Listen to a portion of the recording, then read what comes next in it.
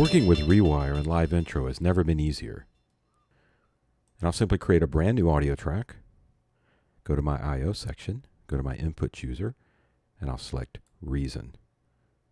I'll select my monitor input, and then I'll simply launch Reason.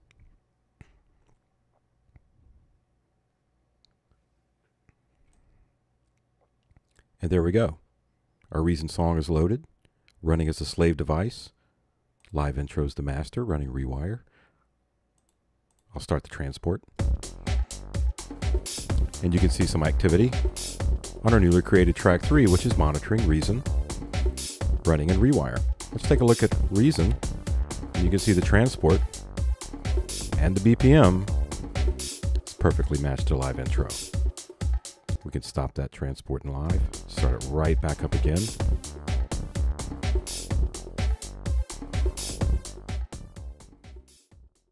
Now, what if I wanted to create some new MIDI tracks and play some of the instruments in Reason with Rewire? In order to access the Reason instruments through MIDI, we simply need to create a couple of MIDI tracks inside Live Intro. Just like that. Now that we have a couple of MIDI tracks selected, we want to access those instruments inside Reason. So we'll go to the first MIDI track, we'll arm it, go to the output chooser, select Reason, we'll select Redrum in this case. I like those sounds.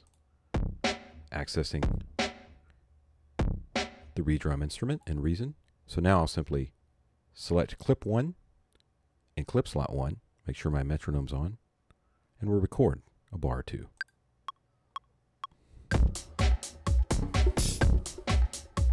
Punch out. We'll add the hi-hat.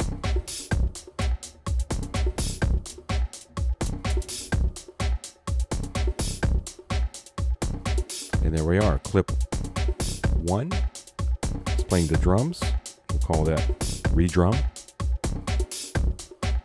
We'll take a look at Reason. And there we go.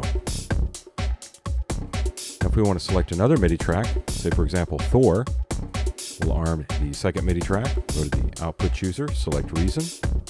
We'll select Thor. We'll audition the sound.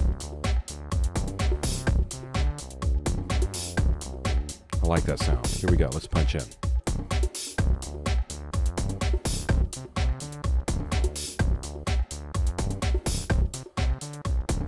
And there we go. We've got our drums, our bass synth track,